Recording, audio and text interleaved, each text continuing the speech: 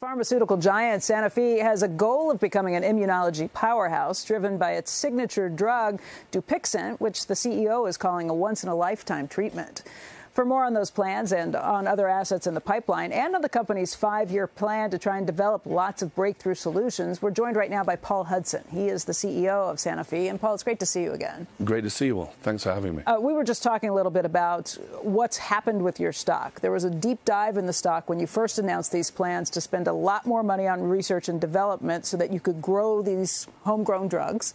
There was some skepticism on the street at the time, but the stock has rebounded pretty sharply right along that very same time. You can see where it dropped off and where it's come back since. Yeah. What is it that you think the street is now seeing? I mean, my guess is they're hearing more about your message. What are you telling investors at this point? Well, I think we had a great opportunity post the research and development day. We shared publicly the entire pipeline, and we spent a whole day on the 12 blockbusters that are in flight. We've increased the number of phase 3 studies by 50%.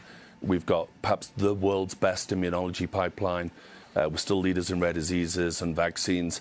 And I think people started to put it together. The value of the pipeline has gone up 4- and 5-fold since our strategy was released at the end of 2019. And we think we're now getting a little bit of the reward for people taking time to understand it. It's very good news for us. I mean, part of the criticism, the initial criticism that came out was that you had not done this as well with homegrown drugs in the past, that a lot of them had been partnerships. What have you said to investors to make them say, OK, we see what's here?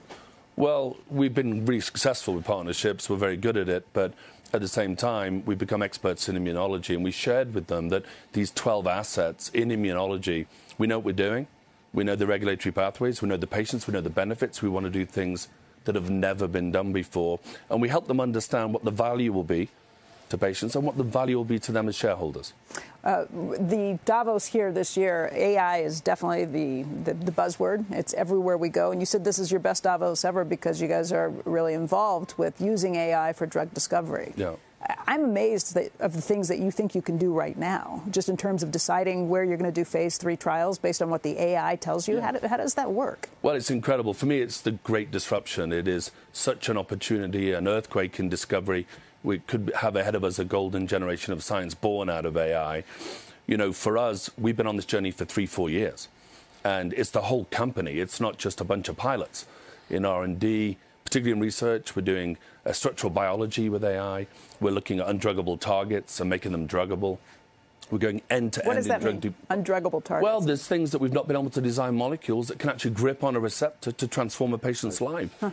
And now we can model that very differently, and we can approach it very differently. You might have called it AI last year or the year before, combinatorial chemistry or, you know, or rational drug it's where it started. It's where it started. But now it'll even be more refined. But you've been doing it, at least in drug development, for a couple of years. But this should accelerate it. Yeah, we've been one of the first. We're at scale. We have over 11,000 people in the company using AI on a daily basis. And importantly, large language models give us an even bigger opportunity. You know, I was saying to somebody just recently, in my pocket, I have the equivalent of 60,000 people doing analysis on 14 million spreadsheets every day, real time. Wow. That's the scale of the opportunity. Wait, say that again, 60,000 people doing what?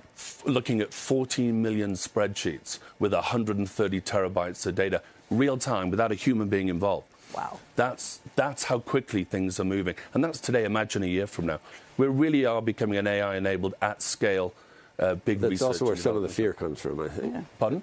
It's also where some of the fear comes from, the power of this technology 10 years from now. I'm old enough to remember when the internet came out. And, you know, you got to be responsible, right, but you have to recognize the opportunity. No doubt. But years ago, people started talking about this singularity. You've heard of that, where machine learning is 1 billion times the sum of all human knowledge. We can't predict what machines are capable of at that point. We have no idea what's on the other side of that. I think we see enough to know that we can transform patients' lives. Okay. Well, yeah, we have an incredible pipeline. Until they pull the plug off, until the machines pull the plug on all of us, Paul. Well, we've all seen the Terminator movies, and I understand that, but I think that's the best case scenario. But I think when you come to this meeting and you get a sense of scale, I've had incredible one-on-ones with heads of state, with leaders in AI, with policy decision makers on healthcare. Sanofi's so well placed. Pipeline. We just launched 3 medicines. RSV, for example, we just launched this year.